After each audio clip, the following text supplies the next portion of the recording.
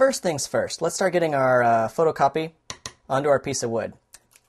Grab your handy pair of scissors. If you have any areas like a border white region of your photocopy, cut them off. You can also consider what type of shape you want the transfer to be.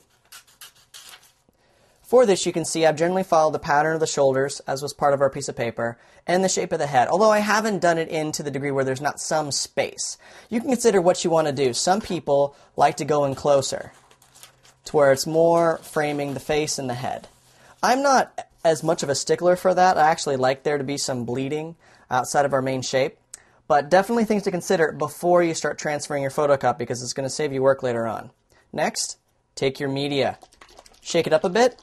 You can find a lot of this type of media in art stores. Tell them you're looking into what you can use to transfer photocopies onto wood. They should know what you're talking about. And start putting some drops of it in and around your photocopy. I'd put about maybe 20-25 drops. Put aside your media. Grab your brush. Now we're going to start lathering things up here.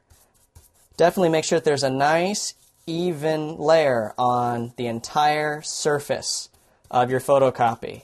You want the entire surface to transfer. You have to have the media on it or the show's off. As soon as this is nice and even, take back and take a deep breath, because we're about to flip it over.